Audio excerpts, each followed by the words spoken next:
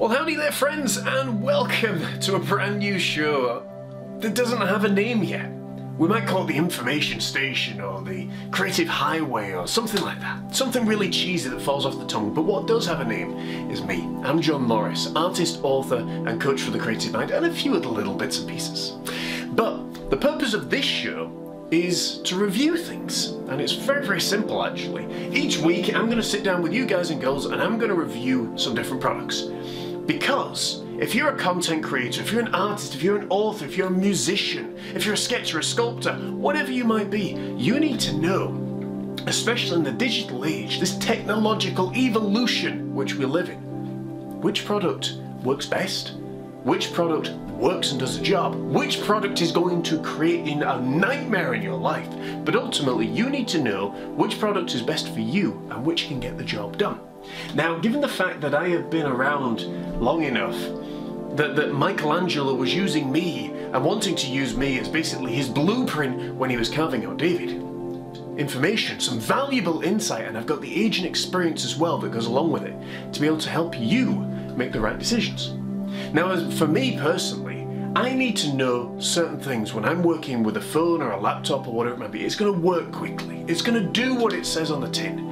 It's going to have all a few bells and whistles, but I don't need it to translate this, that and the other language. I don't need it to look absolutely magnificent. I just need to know, is it going to work? Is it going to create great videos? Is it going to create great photos? Is it going to make my life easier? Or is it going to be a pain in the backside? So, with that in mind, we are going to review two very different phones. We're going to do this over 3 videos. So we're going to explore the Honor Magic 4 Lite in this video. In the next video, we are going to review the Google Pixel 6a. And then in the third and final video, we're going to put them against each other and see which one really is better. And here's the thing. One of them I really enjoy using. One of them I have never been so glad to send back in my life. But you're going to have to wait until the very end to see which one is which. So, let's begin, shall we? Let's begin looking at the Honor Magic 4 Lite. Now, I've been using this phone maybe for about a week or two now. And you can see here, as soon as you open it up, it's got this little piece of cardboard in there. And nowadays, obviously, they don't give you a lot of things, so they literally want to just give you a little pin that you can push open your SIM holder with. And again, it comes as standard, all nice and protected. Now, what I love about this, I've actually got it plugged in next door, but this Honor Magic 4 comes with an ultra-fast charger that works unbelievably quick. Like in 15 minutes, I can take this from maybe 1 or 2% battery charge all the way up to 100%. It charges insanely quick. I think it's like 66 times faster than what a normal phone charge would be. Again, it comes with your instructions as standard, it comes with a few other bits and pieces, but one of the things that you will immediately notice is lacking, or certainly I did, is there is no headphone port. There's no headphone jack anymore. That is because they're looking at doing away with all those. The reason being is, so they say, so as you have more space for cameras and for batteries and for storage and whatever else is there. But that was a big shock for me. So if you're wanting to use headphones on either of these phones, actually, you will need to get Bluetooth headsets. You need to get Bluetooth headphones. Now, I already had those, so it wasn't a big imposition to me, but for other people, that will let you know what's going on. So, first of all, what I'm going to tell you is I love the size of this phone. It's a really nice phone. Now, to make it look a little bit more scientific, but more so I don't have to see, is squinting for the next 15 minutes. I'm going to put my glasses on. So I absolutely love the size of the screen. That's one of the biggest things that I looked at and I thought, yes. Because I've used other phones before, the Huawei P30, the Huawei P20, and they were smaller phones. They were lighter, but they were much smaller. So for someone that is you know, getting in the mid-30s and is looking to see something a bit bigger, this actually, the Honor Magic 4 is a really good phone at 6.8 inches. It comes on really quickly, it's fast to load, it's got a great refresh time, as you can see here. There is no lag at all in this phone. It really works well. One of the things that I actually really love about this phone as well is, yes, you can come in, you can put all your password in and everything, obviously like normal. It has facial recognition, but also on the side is a little button. It's a finger touch registration, which is super cool. To me, I'm used to putting my thumbprint in the middle, as we'll talk about in other videos. You know, sometimes it can be glitchy, sometimes it works really well, but with this, literally you just touch and pop, straight on. You see, watch, pop, there you go, straight on. No lag. How cool is that? I mean, this is just literally a really nice, fast phone. And it is super awesome as well. For the price I paid for this, it was about £150. I actually always look in the Amazon warehouse, so I'm looking for display stock. I'm not looking necessarily for refurbished, but I'm looking for display stock, testing stock, because you tend to get a really awesome phone there that has been used a couple of times, but then it's just been put away and can't be sold for first-hand prices. So to buy this new, I believe, in the United States is £699. You may be able to get that cheaper elsewhere. Now, this came out a couple of years ago, but again, it is just a fantastic little phone, honestly, that works really quickly. Now, before this, I had the Huawei P30. The big problem with the Huawei P30 was it overheated, and the battery literally went on fire. That was my experience, and had I had the foresight then to cover that in a video and not panic and throw it in the sink, I would have done. But that's what happened. So anyway, one of the things with the Huawei that I really found was a drawback, and has been apparently in many different reviews that's gone on, was the fact the storage. So this is what I can't understand. It's exactly the same storage as the Huawei, but this one works a lot quicker. Okay, so it is 120 gig of storage that's on there. It isn't, as far as I'm aware, it might be expandable actually, I think down the bottom. Yes, it is expandable with a nano SD card. But like I say, it works really quickly. On here you can get all of your apps that you want, so you get Facebook, Instagram, YouTube, Google, all of that kind of stuff. It is a really awesome phone, and especially for the price. One of the things that I always love to test with phones like this is the camera. It's the first thing that I go to. And with this, again, for the price, you have a nice little camera. You've got a wide screen, you've got a normal screen, and then you've got a zoom in, and it's ×8 that it zooms into. Where it lacks, I think, is taking photos that are really detailed. So if I'm putting it up here against one of my seascapes, you know, it will take an alright photo. We'll obviously show you this a little bit more. The widescreen lens, it takes an alright photo. It doesn't necessarily focus in the best, but where this camera really does well, I would say, for a budget camera, is in the normal range. Where it really struggles is when you zoom in anywhere after 3 times, yeah, maybe 2.6, 2.5. It's still got some of the detail, but then it starts to get quite pixelated, which just, for a creator, if you're trying to do something, you want it to be as good as possible.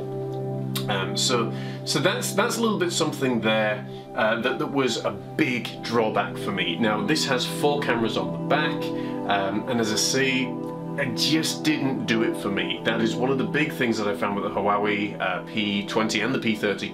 The camera quality was phenomenal. When you're going into video mode, again, it's super cool. It does alright. It is kind of grainy, even in a normal. In the wide camera, yeah, it's not exactly the best, but it's passable. It's passable. But I think if you're at a certain level in your art career, if you're starting out in your artistic career, it's a good phone. I mean, it's a really good phone for that. If you're just starting out, if your audience is expecting, you know, those dazzling videos and the wow factor, this phone is not going to give it for you. I'm not going to give it to you. One of the things that surprised me about this phone in particular is the front camera. The front camera, I would actually argue, is better than the reverse, which again was just ludicrous to me why this would be. But it works really well. We're going to flip over obviously onto here so as you can see. It works really well. You know, as you can see here, the picture's nice and clear. The video behind me, yeah, it's detail quality enough that you can get some good stuff going on. These are some of my portraits and artworks that I've been doing. This one here is for a client. We'll show you in a little bit more detail later on. But it works really, really well. In terms of a front camera, you can speak to people, you can do everything that you want to do. One thing that I found as well that really draws this camera, or really kind of pushes the phone down again in review, is the fact that the microphone is held underneath, which means every time you're holding it, you have to hold it by the sides. You can't put your finger underneath because otherwise it will muffle, as obviously that's just done. But you can see there for yourselves a little bit that there are a few design flaws with it. Honor are doing a fantastic job, and this is something I said to them in my review. You guys are doing a fantastic job. Keep on going with the ideas that you've got, with the kind of thought process that you've got, but I would recommend moving the microphone either to the top, and I know obviously you talk in the bottom, but if I'm putting my finger under there, you know, and that's just personal preference. They'll probably turn around and say, well, don't put your finger there. But also in the camera, if you could develop a camera that wasn't grainy, that was really awesome, and keep it around the 100 and, like I say, I spent 156 pounds on it, maybe 150 pounds or whatever it was, and it was okay. You know, that for me is fine. But again, the camera really lets it down. So if you can sort out the microphone and you can sort out the camera, you've got a phenomenal phone here. You really have. It is a tremendous phone. The sound as well, let's go onto YouTube and let's put on a little bit of Mark Knopfler, shall we? I was listening to him. So as you guys can see, as you can hear there, it's really clear sound, and that's only on sort of half volume. So if we go up a little bit in volume,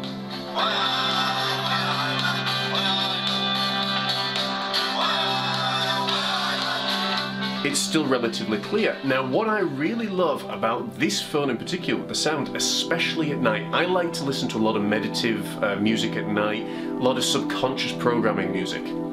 And that works really well for me.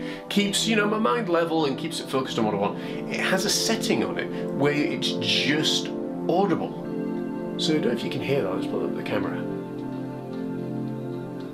So you can hear that just, okay, and it's not irritating, it's not annoying, it's not frustrating.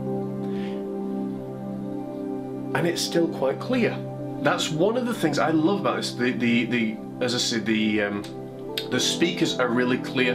The microphone, when you speak into it, is really clear, as you can see obviously on the video. It is a beautiful size. For me, it was a great price, and I really genuinely enjoy using this phone. So let's do a quick recap before we move on obviously to the next video on pluses and minuses of this one. So the negatives for this, we'll start with that.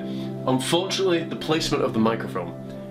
It's not a good place, okay? Now maybe, as I say, that's because when I'm doing selfies, I'm posting my finger underneath because I want to make sure that I've got hold of my phone. Again, if you're spending that amount of money, you want to make sure it's safe and secure. The other thing is the camera. Unfortunately, that is the massive thing that lets this phone down. Again, as a content creator, you need your phone to do the best job possible. And I just feel with the back camera, even though it's quad core, it is just not up to scratch, and especially if you try and zoom in on something far away, it isn't good.